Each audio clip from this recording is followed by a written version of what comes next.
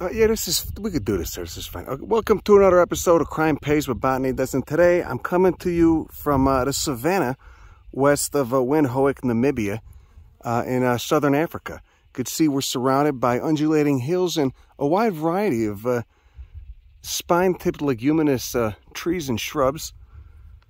And right here we're standing on a metamorphosed sedimentary rock. So basically old ocean sediments that have been cooked. Got a nice luster to them. You can see the different sand grains and what the shit.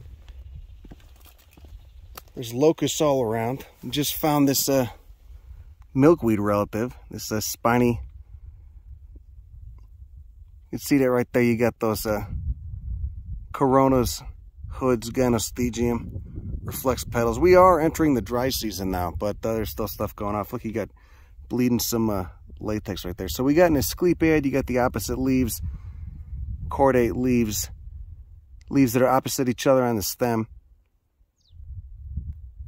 And again, you'd know a milkweed flower anywhere you've seen it. Look at it, looking like little hockey pucks before those petals open up, revealing those yellow flowers. Okay, right here we got a member of the mint family, Lamiaceae. There's the flowers right there. Bilaterally symmetrical, fuzzy as hell. The leaves are fuzzy too, very tomentose. An adaptation to the hot and the dry, to this leguminous, very arid grassland. You can see just coming up beneath. What the shit is this? An acacia or something? Some sort of damn pea. One of the mimosoids. Check out those flowers again. That's nice. Look at that. Oh, look at that. The two brown anthers sticking out of that bilaterally symmetrical flower with the fuzzy cuculate hood. Apparently those seeds are hitchhikers, whatever the shit this is. Never mind, it's coming from, it's a composite. It's an akene. Goddamn asters, see that? So it's coming from a species of composite, member of the family Asteraceae. That makes sense, see? You could tell there's herbivores around probably to help disperse these. They seem to stick to clothing and animal fur pretty readily.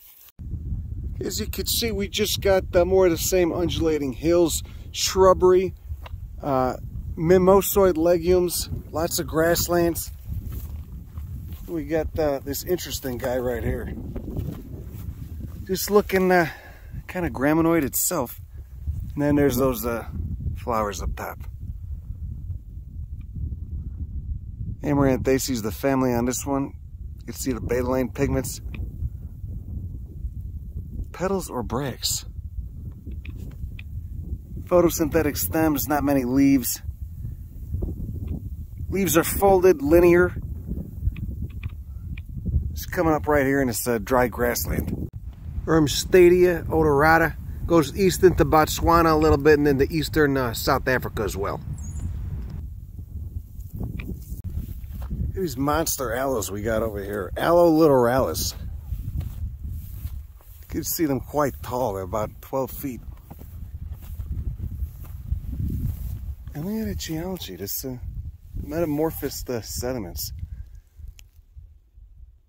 Probably 500 million year old sediments right there. With the nice quartzite. I hear baboons screaming in the distance. I know that bark wherever I hear it.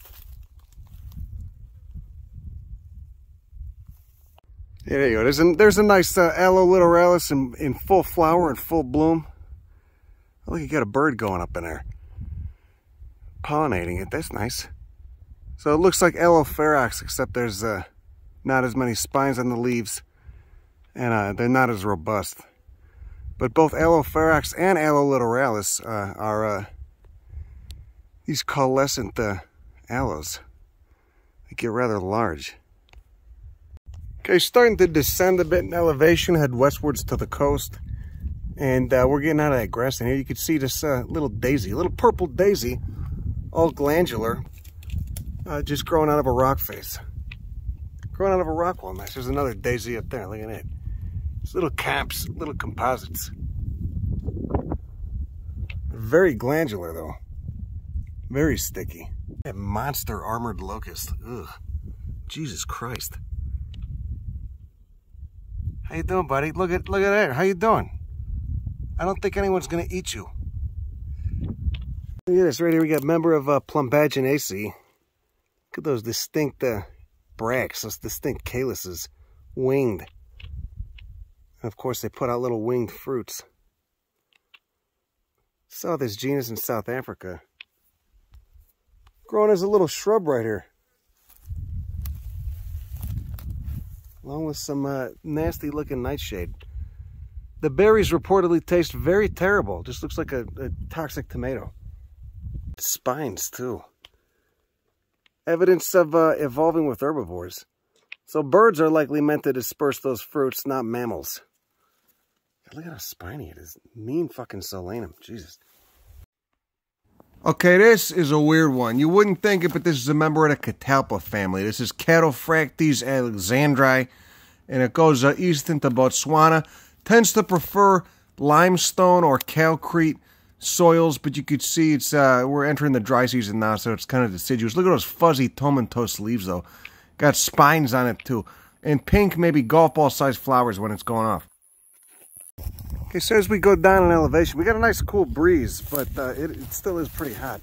We got a member of the elephant tree family, Burseraceae. The elephant tree and frankincense family. This is a species of conifera. You can see that peeling bark. You got a succulent trunk. And there's those leaves just about to drop for the dry season. Pretty much already dropped. And like most members of the frankincense family, those twigs, when you break them, they exude a, I think it smells pretty pleasant, a pleasant smelling resin. Look, you get that peeling bark everywhere. Looks just like Bursera, the genus Bursera that we get in North America. And indeed, it's the same family. So about to go drought deciduous here for the winter. Okay, here we go. Growing on the margins of a wash. Remember the sesame family, Pedaliaceae. It stinks like hell. It's a pretty good trademark of the family. Opposite leaves, order Lamiales. There's the zygomorphic, aka the bilaterally symmetrical flowers right there. Look at that stigma. A bifid stigma. Hairs on the corolla. And hairs on the fruits too.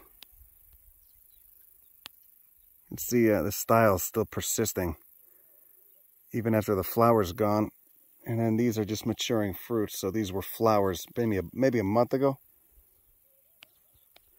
Pedaliaceae, there's quite a few members in Africa of Pedaliaceae, and they all smell pretty goddamn bad. Pretty terrible. Did you know that sesame seeds came from a plant in the mint order Lamiales? There we go. See, look at that bifid stigma on that guy. See that? Looks kind of like a monkey flower. Monkey flowers do that too. And then of course there's those 4 stamens with 4 anthers at different levels. So the dynamis stamens. Looks like an epic flood came through here. Jesus Christ. Yeah, they did. They got some good rains this year, I guess. Who's this? Yeah, all right. This is a fucking weirdo, too. Vallia capensis. The genus, it's the only genus in the order Valliales. And it's they're all African. There's like 5 or 6 species in the entire order. So the family's Valliaceae, the order's Valliales. Tiny little yellow flowers. Yeah, whatever. I don't know. All right. All right, so there's the east from whence we came. You can see the landscape's opening up. We're no longer in the mountains. You see some really beautiful granite, looks like granite or quartzite domes over there. Probably quartzite, I'd assume, metamorphosed sandstone. And over there you got some Aloedendron dichotomum, aka the quiver trees. The quiver trees. Because I guess the stems used to be hollowed out and used to hold arrows. Those massive bastards. And then right here we got a weird composite, a weird comp. Asteraceae, the family. Look at these net-like and heavily barbed phylaries. There's the capitulum still going off, and right there you could see the achenes and a flower. A post-mature flower ready to disperse with the wind. Look how plumose they are. Just spilling out of there. And even the leaves are just covered in tiny little trichomes. Barbed trichomes. Doesn't seem to be stopping some of the grasshoppers, though. Yeah, look at it. You even got glands on there. Just in case those barbed, those little barbs weren't enough to keep you away. Just in case those trichomes weren't enough to keep you away, you got some glands with some probably toxic resin on them. Again, just results of evolving in a landscape just rife with things that want to eat you. Look at it. We got a little, it looks like maybe that's an indigo fairy, and then right here we have a little Ermania. Malvaceae bitnarioid subfamily. See the tiny little pendant malvaceous flowers. Malvaceous calyx. Dude, look at how those 5 red petals just swirl around. That little corolla. Can you see the anthers in there? It's too dark. Everything's just covered in the achenes, the seeds from one of these nearby grasses, just making it look like it's got cobwebs. And there's the fruit on that Ermania. See that distinct capsule. Ermania is a really species-rich genus in South Africa. You get a few in Namibia, and then I think you get 1 or 2 species in North America too. 1 or 2 disjuncts. You get fruit. Okay, getting ever closer to the coast, you could see we're headed west. You could see these right here. We've encountered some volcanic rocks, some volcanic geology. The striations, wonder what caused those. And lots of grass, more grass than you would ever see in South Africa. So much grass. You could see the achenes of whatever species that is. Those poof ball seeds just going everywhere. And right here we have a succulent member of the creosote family. Zygophyllaceae is the family there, opposite leaves, quite succulent, woody stem, and there's the fruits. And of course, we've seen a lot of goddamn grasshoppers because they had a very rainy summer. So that abundance of greenery is, of course, invited all the goddamn grasshoppers. What is this? This is that volcanic rock we're seeing. Looks like it might be dolerite, might be ecadiabase, might just be basalt. But it is volcanic, so it cooled rather quickly above ground, or close to the surface, close enough to cool quickly.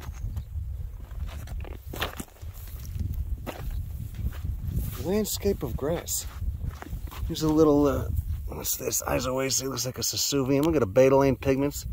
Caryophyllales is the order there. Look at those folded succulent leaves. Multiple stamens. Here it is again. You can see there's the calyxes with all the tiny black seeds inside. What the shit? Welwitschia is somewhere over there. And look at this. Well, how do you feel about the succulent milkweeds? What the shit? Is this Larrylichia? Certainly looks like it. Look at the tubercles. Just resembling a rock coming up on the sand next to the basalt. What a goddamn weird, what a weird plant. Leafless, succulent stem milkweed. Member of the Asclepiodoideae subfamily of Apocynaceae. Look at the texture of it. I guess this is as good as mine as to what the shit this could be. Little packet called bastard. Look at that leafless. Is it dead or dormant? I'm gonna go with dormant.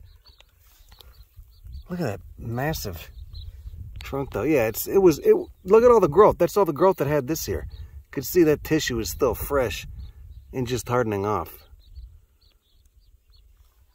There's this year's growth. There's this year's growth. Jesus. All that juice stored in that trunk, just waiting for the next rain. Maybe next summer, huh? Looking at the ground, I keep expecting to see a lithops. You know, one of the succulent living stones from the family that's so species rich around here, the Isoaceae and the Sems. You could see how they would blend in so easily there. Here though, look, there's just all these pebbles on the ground, especially those little quartz bits. Then you come upon one that just happens to be a living plant with a lot of red pigments in it, with its top of its stem just flush with the ground. You can see how they thrive, here, and how this environment would have evolutionarily sculpted them, como se dice. but I don't see any. So maybe they're not here, but they sure would, you know, if they're not here, they sure would fit in great. Remnants of an albuca or something, some member of Asparagales. And how can you tell? Because you got, there are the seeds right there. Got those little black phytomelanin encrusted seeds everywhere. But of course it's dormant right now. It flowered and went to fruit over the summer, and the bulb is down there. Look at this weirdo. What the shit is this? This looks like that new plant that was just discovered southeast of here by about 8 hours. Degenerate. I mean, it's not, because surely someone would have seen it here already, but a plant that was so new that it was put in its own family, or so unrelated, found to be so unrelated to anything else. Yeah, it does just have those little rosettes of leaves, though. What a weirdo. Okay, so now we're within about, I don't know, 20, 25 kilometers of the coast, and we're here to see one of the most enigmatic plants. Definitely a bucket list plant. A really bizarre evolutionary wonder. And that would be these guys right here, Welwitschia mirabilis. Just looking like a giant old mop just sprawled out on this quartzy sand. There we go. So plants are dioecious. Individuals of Welwitschia mirabilis are dioecious, meaning they're either male or female. They either produce male structures or female structures. This one is producing male structures, aka strobili, and there's those there's the microstrobili right there, and those are I mean, it's I don't even know what to call it. It's not a flowering plant. It's technically a conifer. Its closest relatives are ephedra and a plant in the genus Needham. But you could see that's where the pollen comes out of, right there, out of those little filaments poking out of those bracts.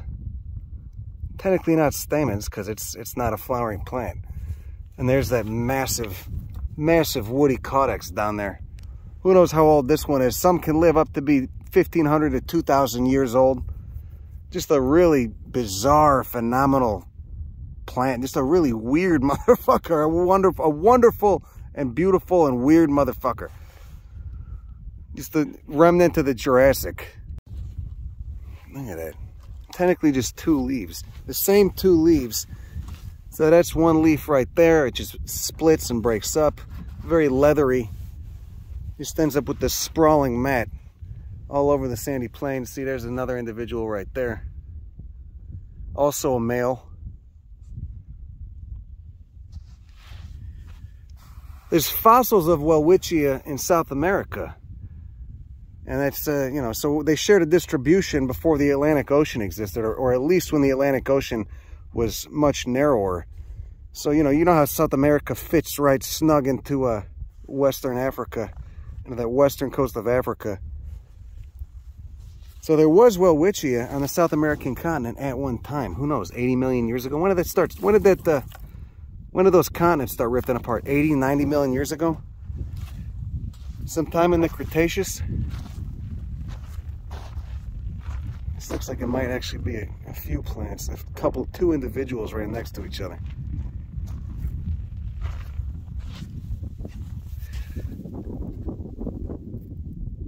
Let's get a nice money shot of those microstrobili again, those male cones. For a long time, it was thought that this plant was just wind pollinated, but it seems there's actually an insect involved as well. I can't get it. Look at that caudex down there. See, this is nice. They put a little ring around it, you know, so no one comes and drives on it. So this is a female. Here's a female individual of Welwitschia. You could see those cones. And who's that hanging out right there? Look at those insects. What are they doing? Looks like they might be sucking some kind of juice out of it. God, what an incredible fucking weirdo. Ah, I love you. Look at that. I've seen, you know, they cultivate these at UC Davis Botanical Garden in the conservatory, and they put them in these chimney pipes that are, you know, with really deep pots, and terracotta chimney spouts. because I guess they need deep pots and cultivation. It was thought for a long time that the roots go extremely deep, but that turned out to not be so true. They don't go more than, I think, 2 or 3 meters, from what I know. Some wonderful papers on Welwitschia available on Google Scholar, and then you can just go steal them on Sci-Hub.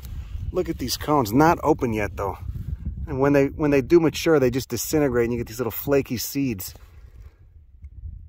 Just like any conifer. So look at this guy, a succulent amaranth, a succulent member of the Amaranthacea. The only other plant growing anywhere around here. Arthruria lubnitziae. Just a weird succulent. You know, it's more barren here than it is 20 miles inland. And this guy's just the happy little shrubby amaranth with those fuzzy flowers. Fuzzy inflorescences. Hey, look at those tiny flowers in there. See that? See that? You can see the betalain, that betalain pink. That's gonna be a new Crayola color, betalain pink. So this is sympatric. This plant grows sympatric with Welwitschia, which of course I never knew until I came out here and seen it. But that's good to know. Whole fucking landscape's incredible. Look at this.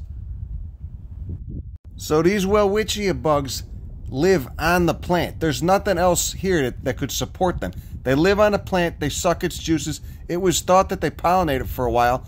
This might be bullshit, but either way, this is their habitat. This is their home. Without Welwitschia, these bugs couldn't survive. They couldn't live anywhere else. There's nothing else out here for them to eat. It's pretty incredible. So Welwitschia is their ecosystem on the coastal fog deserts of Namibia and southwest Angola.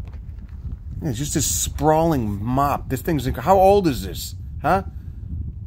How many hundreds, if not thousands of years? They can live for 2,000 years. Look at that. Look at that massive caudex. Jesus Christ. So again, I can't tell what's going on. I mean, this is a single leaf. You can see right there. It's just a single leaf that's split. But then you've got this caudex kind of... You know, I'm going to go with this is all the same leaf right here. It's all the same single leaf. And this is just the apex of the plant. Who knows how old? 1,500 years? How long has it been sitting here doing its thing?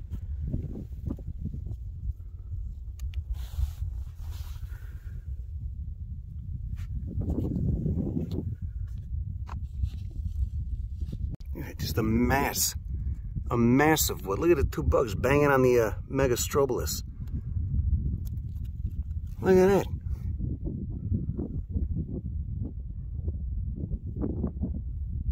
You can see tiny little hairs poking out from in between those bracts.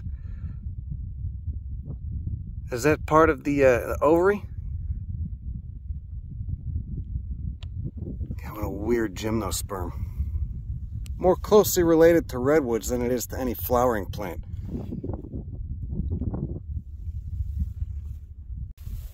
See that? The microsporangia poking out from in between those 2 bracts.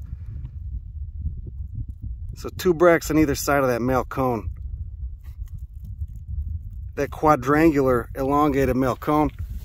Got that goddamn grass seed still stuck in there. Look at the stalks holding the microstrobili up. And again, just the same 2 leaves along the whole width of the plant.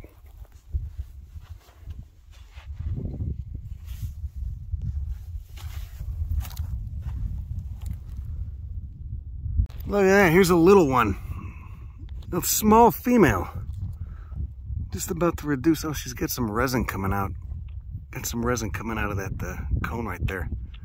So there's recruitment. That's nice. Who knows how old this one is? Maybe 20 years? Could be 50 years. You can see they've still got that little caudex there. God, what a cool...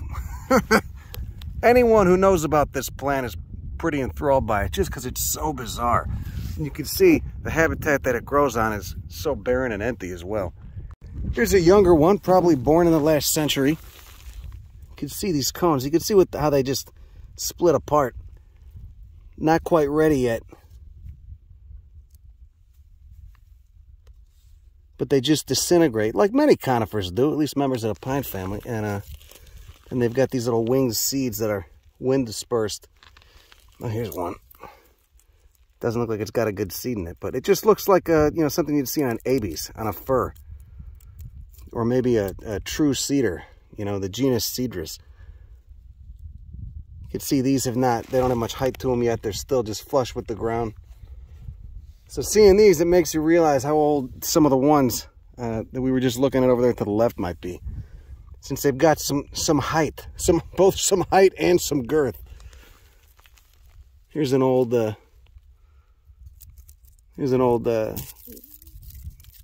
not inflorescence, but a compound, a compound of female cones of megastrobili. You know, it's so weird. There's not even, I mean, there is terminology for it. I just don't know it because I'm not, it's not every day you see a Welwitschia.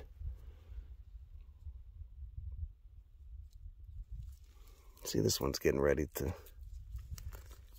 disintegrate on the stalk. Wind dispersed seeds. Look at this, she got some goddamn woolly aphids or some, what this shit, some scale on these. What is the ecosystem of Welwitschia like?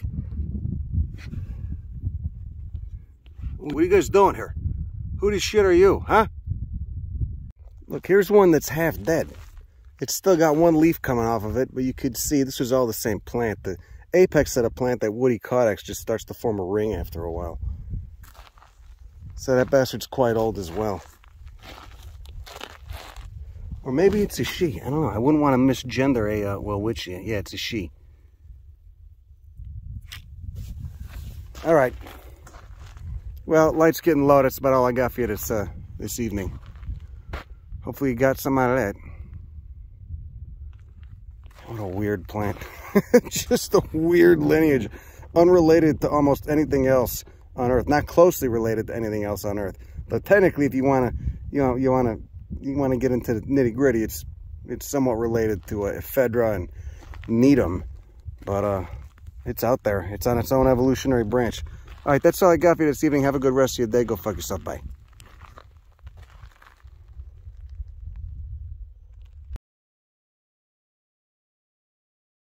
Now, as you could see, this is the next morning. The fog is thick here.